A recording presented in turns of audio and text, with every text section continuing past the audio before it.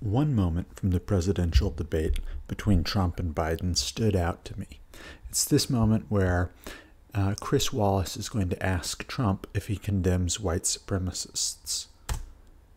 But are you willing tonight to condemn white supremacists and militia groups and to say that they need to stand down and not add to the violence in a number of these cities, as we saw in Kenosha and as we've seen in Portland?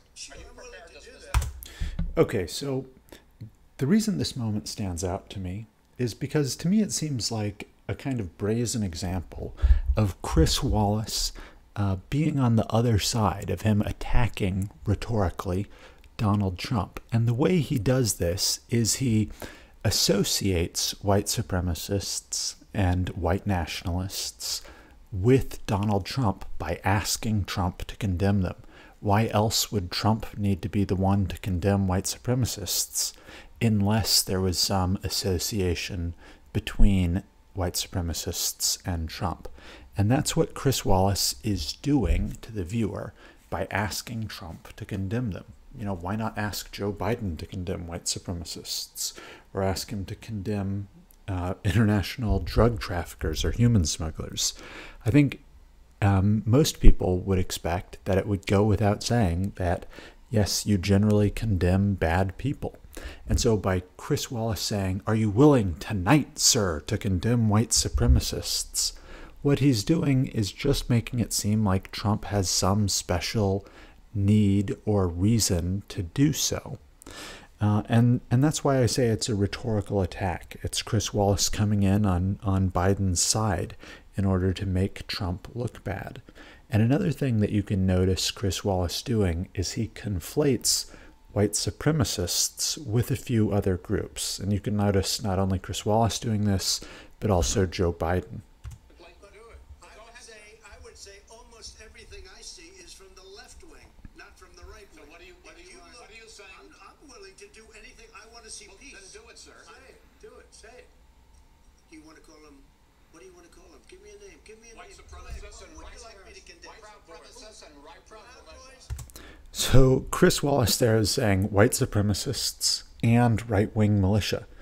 But, you know, wait a second. Right-wing militia are different than white supremacists. Militia are organized groups of men and women who want to form an association to protect their rights through force if necessary. And a right-wing militia is conservative, but it's not white supremacist. And that's a kind of broader rhetorical attack from Chris Wallace. He's not only trying to associate white supremacy with Donald Trump, but he's just associating it with right-wing in general. And to me, that's kind of odd because I don't know much about Chris Wallace, but I know he's an anchor from Fox News. And when I think of Fox, I think right-wing, the right-wing perspective or news site. And so for Chris Wallace to be the one associating right-wing militia with white supremacy, that strikes me as very odd and unexpected. And it makes me wonder, you know, why is he doing this? And it's a conflation of white supremacists are a very different thing. They're people who, you know, believe in the superiority of their own race. They're white people who believe that. And who want to dominate other races or destroy other races or kill people for being the wrong race. Whereas a right-wing militia is a group that wants to protect their gun rights or their right to free speech, or maybe they just like, you know, getting together with their friends and having a romp in the woods or something, or shooting guns. You know, a right-wing militia is nothing about white supremacy. And so Joe Biden is kind of chiming in here. I think he's gleeful, glad that Chris Wallace is attacking Trump for him. And he's chiming in here to say, the Proud Boys, condemn the Proud Boys. But again, this is another conflation. The Proud Boys aren't white supremacists. In general, I tend to think that if you're going to call somebody a name, you should expect that they will agree with that label. So I don't think it would be fair to call Bernie Sanders a communist. And the reason I don't think it's fair to say that is because I don't think he would agree with it. I think it's almost the definition of how you can tell if you're just insulting someone or if you're being fair. You can ask, would they agree with the label I'm using? I don't think Bernie Sanders wants to radically restructure our society such that communes of people control the means of production and the distribution of scarce resources. I don't think that's what Bernie Sanders wants to do. I think so because I don't think that, I think it would be wrong to call him communist. I think it would be more appropriate to say he's a democratic socialist, and that what he's interested in is expanding our welfare state or raising taxes on the wealthy and things like that. And so the reason why I'm kind of bringing up that example is, I want to ask, do you think the Proud Boys would call themselves white supremacists, or would they agree with that label? I looked up the Proud Boys websites to see if they would agree with that. And in some sense, it's difficult if you search for Proud Boys. You get results like the Southern Poverty Law Center, ADL, the Anti-Defamation League, Wikipedia. Okay, thanks. Far-right neo-fascist. That's interesting. I'll talk about that in a second, I guess. You get the New York Times, whatever, like Washington Post, LA Times. The point I'm making is what you emphatically do not get on the first page, second page, third page, fourth page. What you aren't getting is, fourth page. You aren't getting their website. And in fact, I'm not even sure that officialproudboys.com is their website. Normally, if I were Googling for a group, I would kind of trust that Google's first result would give me that group's website, especially if it looked like a legitimate website. But with the Proud Boys, I have no idea if I'm going to their website or if I'm going somewhere else, to some other website, because Google has kind of decided that you don't get to see the Proud Boys website. This is information that Google doesn't want to give you when you make a search. And that's why instead what Google returns for you is, the list of all those news articles condemning them and, Proud Boys are evil and bad and whatever. But on their website, or what may be their website, or what may be a random website on the fourth page of Google, you can see the tenets of the Proud Boys. Officialproudboys.com, who are they? And one of their tenets is anti-racism, which it would be a strange tenet for a white supremacist group to have. And you'll notice in their other tenets, perhaps there are things you disagree with. I think venerating the housewife might be what's the word? A kind of lightning rod for disagreement from the left-wing perspective, perhaps. I think reinstating a spirit of Western chauvinism, that might be a controversial point. But they don't say anything like white people are the best race, or we've got to get rid of non-whites. They don't have anything like that here. So I should say, I wouldn't expect that they would agree with the label white supremacists. And so how can you just tell people that they are white supremacists, especially when one of their core tenets is anti-racism? We don't believe in racism. Another website I found, proudboyusa.com, tenets lists pretty much the same thing, including anti-racism. So I don't know how you can say you're white supremacists. I expect very few white supremacist groups have the core value anti-racism. And one thing that stood out to me just a second ago when we were Googling Proud Boys is this description of them as a neo-fascist. I am not super familiar with the Proud Boys or fascism, but to my understanding, fascism is the how do you say it? The third path or the third way, kind of a compromise between capitalism and communism, where you have the state direct a largely free market. And like that's kind of the economic idea of fascism, to my knowledge. And I don't think that that is something the Proud Boys are interested in or trying to advocate for. I've not seen the Proud Boys say anything that's a fascist argument. So it's very odd to me that they link to a Mother Jones news article, New York Daily News, another journal, and Slate to support the claim neo-fascist. I'll have to dig into that to see if I agree with neo-fascist, but to me it seems a lot more like what we were just talking about with white supremacists. I doubt the Proud Boys would agree that they are neo-fascists. And yeah, it seems highly unfair, in my mind, to conflate these groups. Sir, do you condemn white supremacists? Yes, I do. Sure, I'm willing to do that. I shouldn't have said it that way. Trump didn't say yes, I do. He said, sure, yes, I'm willing to condemn them. And they said, okay, sir, do you condemn white supremacists and right-wing militia? Like, you can't make that conflation, Chris. And Joe Biden jumps in and says, Proud Boys. Well, the Proud Boys aren't really white supremacists. They're a group that's been fighting Antifa or left-wing protesters. That's true. But they aren't... I think it's an overreach to say they are white supremacists. They aren't saying that about themselves. And I don't think you've really put together a compelling reason to think they are. I think it's much more likely that they're just people who like to fight with other people in the street. Yeah, so that's kind of the core problem I have with this moment.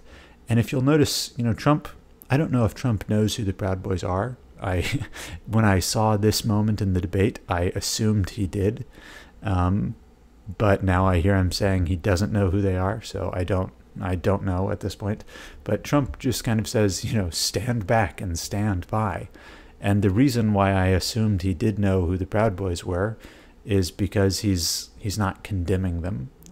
He's just saying, like, oh, stand back, stand by. You might have to fight Antifa or something, because nobody else is doing it apparently in the West Coast. So that's what I assumed Trump was trying to say. But it stands out to me that Chris Wallace is making this rhetorical attack by requiring Trump to condemn the white supremacists. So I'm going to flip over, while I was thinking about this moment and what I wanted to say, I kind of drew out this diagram. It's this rhetorical attack. And the core of the attack is that you can either choose to say, yes, I condemn white supremacists. In which case, one, you're already losing because you're kind of creating that association, or you're agreeing with the frame of the question that, yeah, you are somehow responsible for or associated to or linked with white supremacists. And so when you say, I condemn them, you're just reinforcing that in people's mind. And that's why they're asking you to do it, because you really have two options. One is to condemn them, and the other is to not condemn them. And both of those options are bad. So that's why it's kind of a trap or a trick, and that's why they're asking the question. And I think the fact that they have Chris Wallace ask that question is kind of revealing to the audience about where Chris Wallace stands and what he's doing moderating the debate. Is he really trying to be fair if he's posing questions like this to Trump and not really at all to Biden? So, I had this thought, like, what should you do if you're Trump and you get asked this question? Really, there's no good move, I feel, because like I was just saying, anything you can do is going to work out poorly. So, if I were Trump, what I would try to do is just make a quick condemnation, say, sure, I condemn white supremacists, condemn them totally. I've condemned them many times in the past. Happy to do it again. And then, I'd try to pivot to talk about Joe Biden. I'd say, before I tried to pivot to talk about Joe Biden, what I'd want to do is call out to the audience what was happening. I'd say, I condemned them many times before. I'm sure I'll be asked to do it again, but I want to let the audience know that our moderator, our supposedly impartial moderator, is trying to associate me with white supremacists just by asking this question and just by putting this on me. Of course I condemn them. Who wouldn't? Obviously I condemn white supremacists, but Chris Wallace thinks it's going to be a big deal and that he's got to ask me about it. And so what I want to ask the audience is if they realize how biased this is and how unfair it is that the moderator is trying to make me look connected to white supremacists. Then I'd try to pivot and turn to Joe Biden, and I'd say, there's absolutely no reason to think I wouldn't condemn white supremacists. But what I'm interested in is, will Joe Biden condemn white supremacy? Will he condemn the KKK? Because Joe Biden's friend and mentor in politics, Robert Byrd, was a grand cyclops of the KKK, and Joe Biden was connected to him. So, it doesn't surprise me. Joe Biden said he was a Democrat leader. It doesn't surprise me that he's intimately connected to the KKK. But it does kind of surprise me that we haven't heard him condemning the KKK more, given his connections to the KKK. And I don't think something like that is fair. I wouldn't want to say it. But if people are going to make these same kind of spurious connections and arguments about you, and kind of, this unfair rhetoric or dirty fighting, if they're going to do that to you, you might as well hit back at them the same way. It is true that Joe Biden knew this guy, Robert Byrd, who was a grand cyclops of the KKK. So, why not ask him about it if they're going to ask you to condemn white supremacists every other time you get up to speak, and then cry about your answer. So I don't know how well that would work out. I'm not a politician. I've never really never really debated anybody, so I don't know if that, a reply like that would be appealing to anyone other than myself. But maybe that's some kind of approach. And then turn from, we don't always have to be talking about the KKK or white supremacists.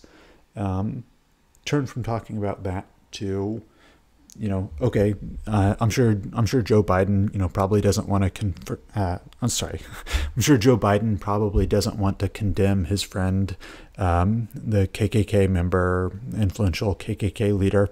I'm sure he probably doesn't want to condemn that guy. So, we can move on and we can ask Joe, he's the leader of the Democratic Party. Is he willing to condemn the street violence from the left-wing protesters who have been responsible for looting and riots that have gone on for 100 days and that have killed 30 people? Is Joe Biden willing to condemn those people if he's not willing to condemn the KKK?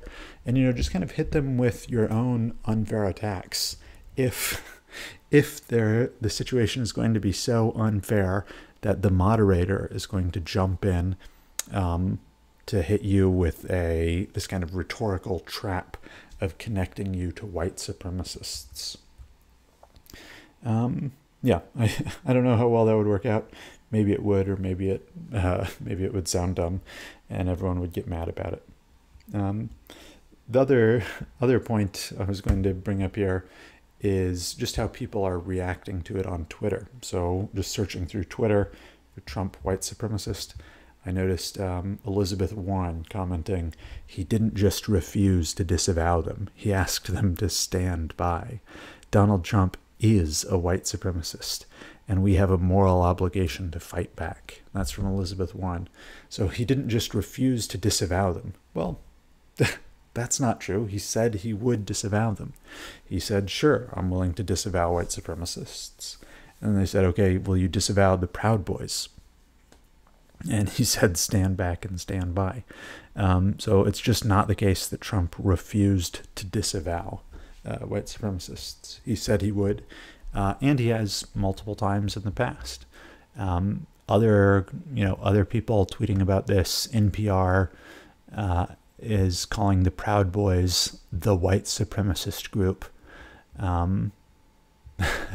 Trump doesn't know who the Proud Boys are. Politico's commenting about Trump's shout out to the white supremacist group Proud Boys. Let's see if there's more tweets about this. I expect there will be. The Guardian, I'm sure they have a fair summary. Trump's re-election strategy is torn from white supremacist playbook. Okay, that's not it's not exactly what I thought it would be. Yeah, white supremacist organizations are reveling in the support of the president today. You know, I mean, this is kind of a no-name organization. I've never heard of them before, but my general point here is that people are taking it kind of the way I was explaining that there is an association between Trump and white supremacists. And they're saying, you know, this is a random person with no likes. Trump's refusing to condemn white supremacists. And I just don't think that's true. I think he agreed, he's willing to condemn white supremacists. As I mentioned, he's condemned them before. This is... Oh, if it loads... Condemn in the strongest possible terms this egregious display of hatred, bigotry, and violence. It has no place in America. And as I have said many times before, no matter the color of our skin, we all live under the same laws. We all salute the same great flag. And we are all made by the same Almighty God. We must love each other, show affection for... Okay, I thought he was going to say something more direct about condemning white supremacy there. by racist hate. In one voice, our nation must condemn racism, bigotry, and white supremacy. Yeah, my point is that there are multiple examples. I just found these by Googling Trump condemns white supremacy. There are multiple examples of him, or I guess in this case by Googling Trump find people both sides. There are multiple examples. You're changing history, you're changing culture, and you had people, and I'm not talking about the neo-Nazis and the white nationalists, because they should be condemned totally. You know, Trump repeatedly says we should condemn white nationalists and white supremacists totally. And when he says that, people ignore him. And they, you know, it kind of builds in their mind that Trump is associated with white supremacists. Why else would he have to be condemning them all the time? When he doesn't say that exact language, people like Elizabeth Warren, you know, jump out of the, what's the phrase? They jump out from the woodworks to say, Trump doesn't condemn them. He is a white supremacist. How terrible, how evil. So yeah, let me see if there's anything else I want to say. He did agree to, he has multiple times. Proud Boys aren't white supremacists. I think I covered that. Yeah, Google hides the info they don't want you to see. You know, I mentioned that, or I think I showed that when I Google searched the Proud Boys. And I guess maybe the final thing I'll say is just how alarming it is to me that you know, Google, which has such a powerful role in the national, I think the word is zeitgeist. Let me see my own vocabulary lesson for the day.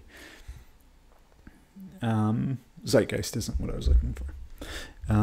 In kind of our psyche, I guess, that, you know, Google kind of controls what we think or know and what information we have access to. And so the fact that Google is willing to say, we're going to get involved in a political discussion, and we're going to bury evidence that people might like to see. So they're hiding the Proud Boys website.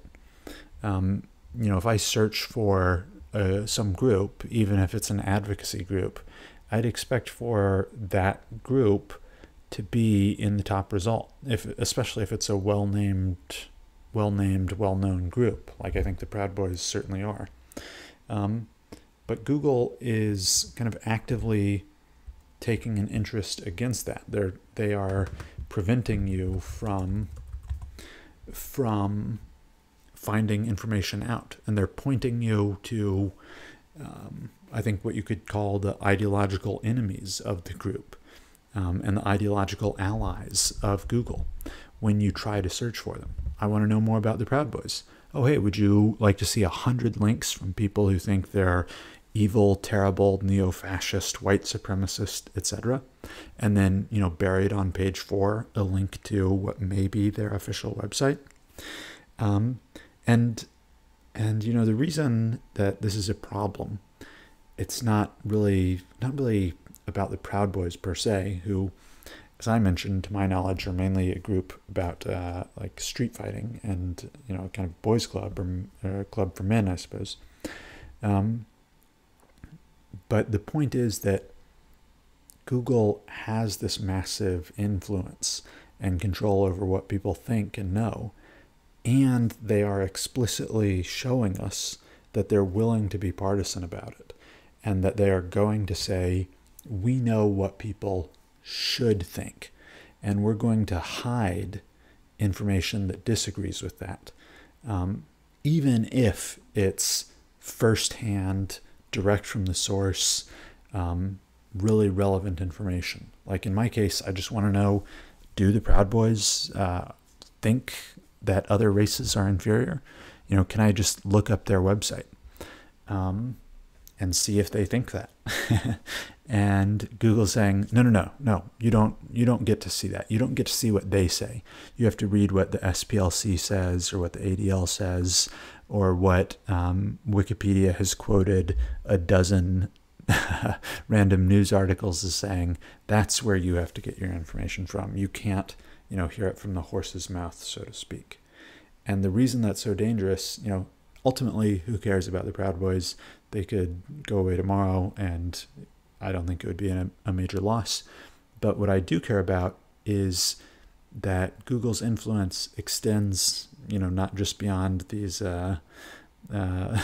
groups like the Proud Boys, but it extends all across our life. And we know that Google has political interests. So in what other ways does Google put their thumb on the scales of the election? And in what other ways do they drive political outcomes that they are interested in? All right, I think I've kind of rambled long enough. I was originally intending, believe it or not, for this to be a 10-minute video.